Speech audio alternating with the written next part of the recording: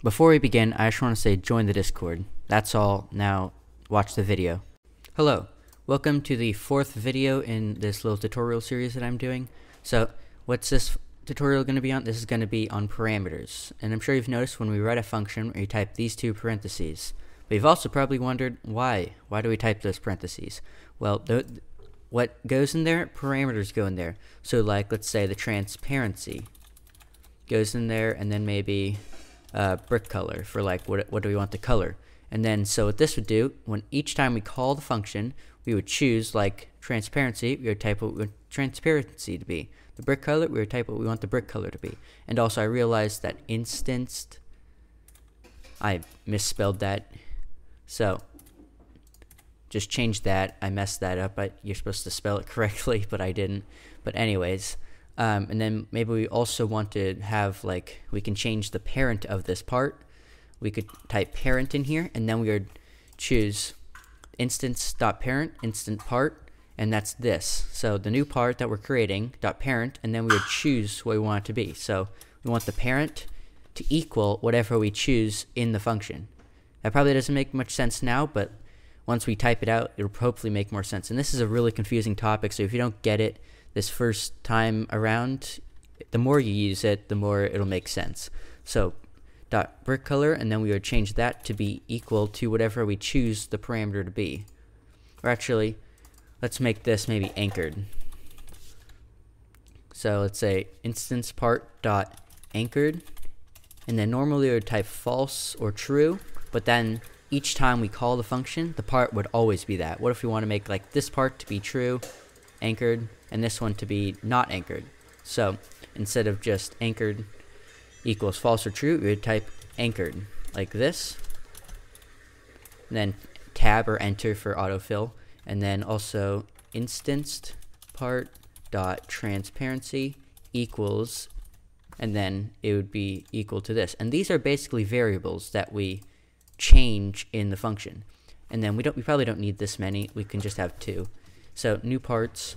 So let's make it for the transparency, let's say 0.5 or 4. And then anchored, we would type. It actually tells you right here, it asking for transparency, it's asking for a number value, and we gave it 0.4 for that number value. And then for anchored value, it needs a boolean, which if you don't know is either true or it's also false. So let's make this part false, and then we need to add a parent. So we'll say game.workspace. And then for the second part that we want to create, we gotta first of all choose a transparency. Let's just say 0. It's fully, you can fully see it. And then for anchored, let's say this one should be true. And then maybe where do we want to parent this? It just makes more sense. It's just a game.workspace once again. And so when we run it, it'll create two parts, and it'll have different properties for each part because that's the parameters that we gave it. Yep, so as you can see here, we have one part that is that part, and its anchored is set to false. So we can, as you saw right there, we moved it around, it moved, and then we parented it. It's in the game.workspace, so game is this entire Explorer window, and then workspace, so that's that part. And then also, so it's easier to see, let's add another parameter in here. Let's call it name. And then we would write instanced part dot name equals name. So what this is doing is instance.part or instance.name will be equal to whatever we type down here. So like if we name this, and it also tells you right here what type of value. It needs a string value. So let's just type this one, part 1. Oh wait. And when you write a string, you need to put quotations and then part 1. And then for the second one, let's just say part 2. Not totally creative. You can choose whatever you want for that. And then let's click play.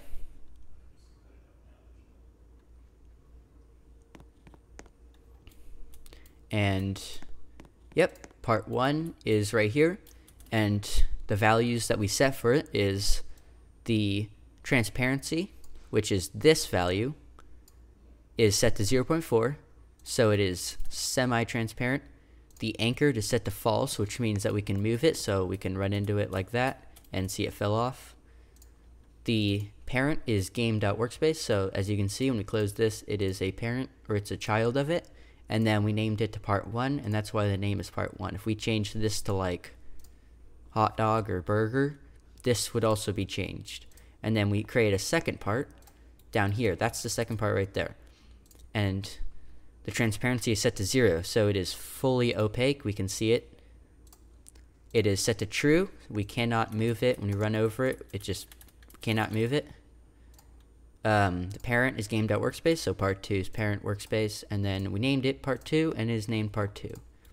Now, there's many parameters you can do. You can do parameters for basically everything, and it's not just properties. You can do it for other things as well, but this is just a really simplified version of it. I know this is really confusing, and I didn't get it when I first learned it, but just play around with it, mess around with it, try making some stuff, change like maybe instead of name, brick color, and all sorts of stuff. And that's really all for this video. Join the Discord server right now. We need members. That's really all I have to say, and subscribe. Next video should be out tomorrow. Goodbye.